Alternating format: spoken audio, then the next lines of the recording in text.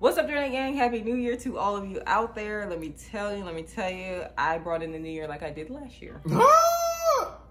Sleep. Sure did. I was safe in my home because people get crazy out here, right? Okay, fireworks going off. We don't know if it's fireworks or what, or should we be running? Run.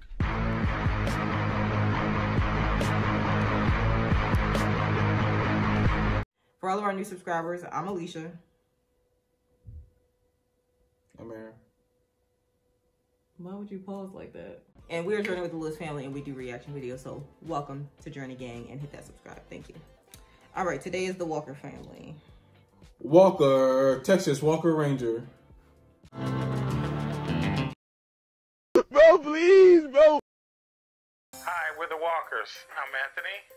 I'm Alice Walker. We have 3 beautiful children. Anthony, who's 12. Shut up! Layla, who's 6 years old. Here, disrespect. Baby Alyssa, who's 14 months. That little baby's so cute. And we have my sister's son, Marcus, and he's 17. He's from Chicago. He wanted a different life. Okay. We have actually done this family before. We did a smaller, shorter clip of the 12-year-old that was disrespecting his mom. We did a smaller, shorter clip. I will link that up here, or I'll link it in the description because sometimes I forget to link it up here. We're going to react to more of this family. He ain't disrespectful. That's what she said. That is what she said. That's what she said. What is that? I'm a counselor at a juvenile detention center. I have a licensed daycare business in my house. Look at the children. Oh, wow. Oh, wow. Anthony Has a challenging personality. Yeah. I mean, he's just always into something.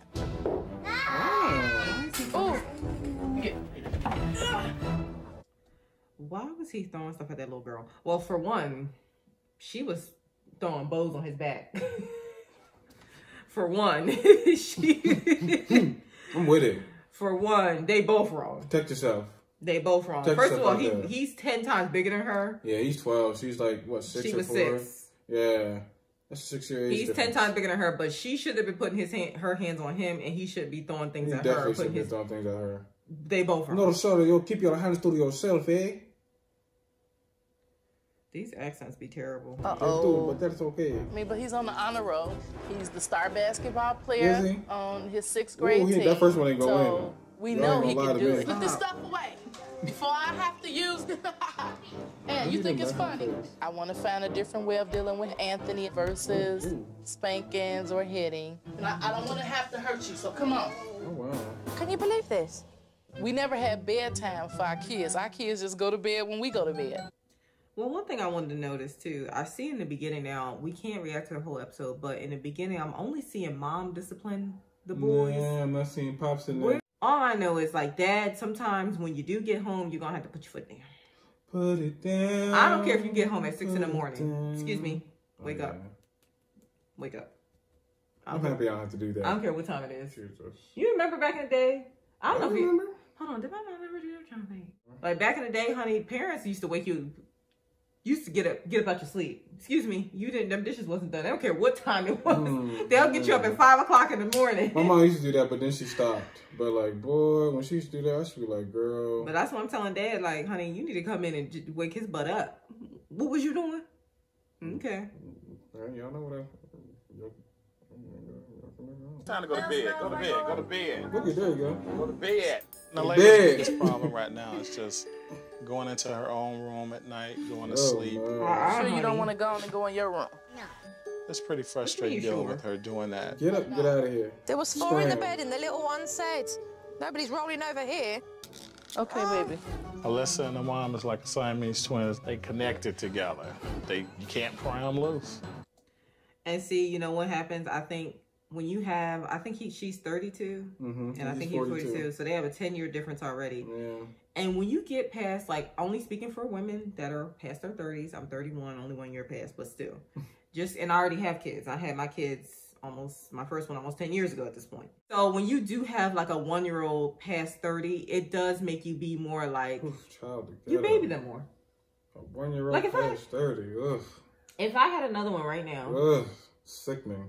And I would have that child by the time I was like 30. I would be 32. Like if I got pregnant right now, I would have a baby on your birthday. Oh, that's sick. Oh, we can have a birthday baby. That's September. No. That's September, baby. I don't want you had to get me pregnant at Christmas. No. Yeah. I'm done. I told you I'm done with these kids. Next Christmas, I'm done. I'm not getting you pregnant. This little girl's like a koala bear. She never comes down on her own. Supernanny, I don't know how fast you can get here, but get her as quick as you can. We need you like Rapido. yesterday. This family's got out of hand. They need my help straight away. Can you step on it, please? Okay. Step on it. They need her help right away. Step on that, John. When I'm nursing her, she just want to nurse like all the time. She still nurses. You know? Nursing Alyssa, I can't get a lot of the things done because I find myself sitting down, spending time with her. So it's easier to keep her close to just have her right here. Yeah. I'm gonna just say, yeah. Now, I've heard of, well, what was that show I was watching where she was nursing her child? Oh, he was like 5. Yeah. I can't remember if that was a fiction or non-fiction show. He was still on there, latched on. At this point, he was asking for... Yeah. Like, hey, Mom, let me get that milk. Yeah, anytime you can come up to me and be Mom, like... let me get that milk. Full sentence? Yeah, I think full sentence where we definitely need to stop. Y'all can play, but don't tear the house down. When daycare had ended, I saw once again that Alyssa had lifted up Mum's shirt whilst the kids were playing around. Yeah, don't kick. Oh, they roughhouse. And when things got too rough, Mum stepped in. Oh, no! Wait a minute. Don't step on my stuff. But see, this is why spanking in this way, you're just going around handing out. They all slapping each other anyway. That's what I'm saying. Like, slapping them, we've been slapping each other this whole time. They've been roughhousing the whole time. Like, you coming over here adding the smacking with the heavy-handedness or nothing. We all been smacking around. We've been smacking each other. Like your little pops. What's that doing? But it was ridiculous. She was hitting the kids to stop them from hitting themselves. You just said that. How effective is that? Oh, no doubt. I've got my work cut out for me here. With the championship belt, I dig it. Later on in the afternoon, Dad came home. Okay, Hi, nice to meet you. Hi. Anthony. Alice told me that her kid's behaviour got much worse when the daycare was over. So I want to find out from Anthony when he gets home. Yeah, what are you doing? Because you got 2 big boys up in there. He's 12. One got a nephew that's 17. Yeah, first of all, they shouldn't be roughhousing with that little girl. That's numero uno. She shouldn't be roughhousing with them, and they shouldn't be roughhousing with her. That's numero uno A. So, yeah, if them 2 are roughhousing, I'll be like, oh, okay. No. Whatever. Hey, bring it down. Yeah, bring it down. That's what boys do. But they adding a 6-year-old girl in there. That's too much. With the championship belt. That's too much. Look like the Intercontinental Championship. When I come back, then I help Anthony with homework, Layla getting settled, help with the baby, dinner. It's like I come home from work, and there's other things to do at home with Alice. You know, my days are pretty extended. You know, Anthony's a really laid-back guy, and he helps out a lot. Well, you know what? Like you said, he's tired, but he deals with mental health. Like he's a counselor at a. So he dealing with young men all day long. Exactly, that are troubled. They've had trauma. He's dealing with that all day, so he has no choice but to be calm and relaxed. Because if he takes on that energy and brings it home, boy, you talk about a hellhole. Chaos. Oof. So he has to be chill and relaxed to do that type of job. To work in a boys' detention center. It takes a special person to work with people that have had trauma, that are incarcerated, special people out there. Kudos to you if you do that. When Mum has to deal with Alicia all the time. When Anthony's doing the cooking and dealing with that and the kids have left, what do you do then? Alyssa pretty much wants to just be with me for the most part. I know I need to be able to put Alyssa down, you know, so I can move around and do some other things, but also know that this is my baby. I told you. I love her, you know. That's exactly my point, what I was saying. Like, when you get past a certain age, it's like, that's my baby. Like, the other kids, okay, I had y'all, yeah, y'all cool. But the baby be like, that's my baby. Like, you already know how I feel. Yes, we went through it already. I can't say how I feel because it's not appropriate. You just said you didn't want no more. Nah, but you know what a phrase I want to say. The point for me wasn't really about the play that you put on. It was about the cooperation. Oh, that was from a putting play. the ideas together and the way in which that was communicated to one another. Putting on a play for Joe was a great thing, but we've never sat down and worked together and tried to figure out something, you know, that we can do to have everybody's input. That's really good that she brought the family together, but I just want to make a point of the ski mask scene right there. We didn't get to see the play, you guys. Okay, real quick, I will link this in the description so that way you guys can go check out the play because we cannot, unfortunately, do the whole thing. We would love to do the whole thing. I don't know how, maybe somebody, I don't know. Anyway. We can't do the whole thing. The reason why we really did this video because Aaron had saw this, he had seen this family, I guess while scrolling through YouTube, and he's seen this family. He's like, oh, let's do this family. You know, what really intrigued him, the thumbnail. That's the first thing people see.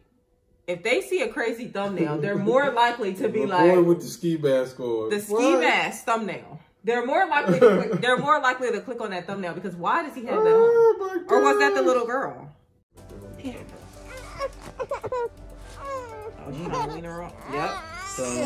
And right away, Alicia got really fussy that bottle? because she didn't want the bottle. I want the natural nip. Listen, this is for you, okay? Yeah. Nope. This is where we're at. Put your breast, push it where your pillow is.